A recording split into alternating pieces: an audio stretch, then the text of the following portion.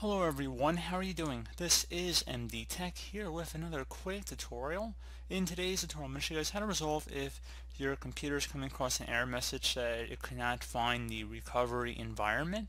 So this should hopefully be a pretty straightforward tutorial today, guys. And without further ado, let's go ahead and jump right into it. So we're going to start off by opening up the start menu. Type in CMD. Best match to come back with command prompt. You want to go ahead and right click on that and then select run as administrator. After you receive a user account control prompt, go ahead and select yes. Now we're going to go ahead and enable it if it's available. If not, we're going to go ahead and try something else. But first thing you want to do is just go and type in REAGENTC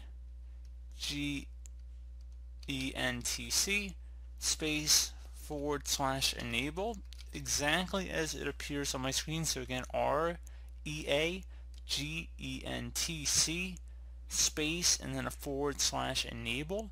Hit enter on your keyboard. Should say operation successful. And then if you go ahead and just type in the same thing we typed in before, so REAGENTC space / and now info. So type in info instead of enable. You hit enter. You'll see the information regarding the recovery environment. Now, if you do not see any information there, you actually have to go and create a recovery drive. So if you close out of here and you open up the start menu, type in recovery.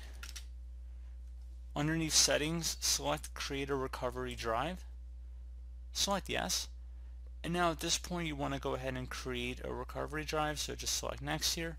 And then follow along with the on-screen prompts about creating a recovery drive, so whether it be an external USB flash drive or something along those lines, and then you will have been able to create a recovery drive through there.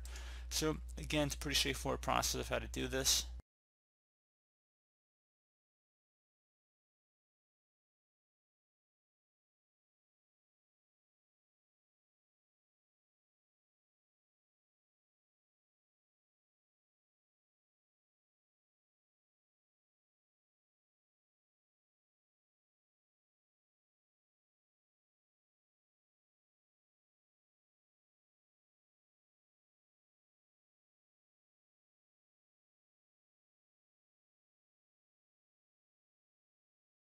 And as always, thank you guys for watching this brief tutorial. I do hope I was able to help you out, and I do look forward to catching you all in the next tutorial.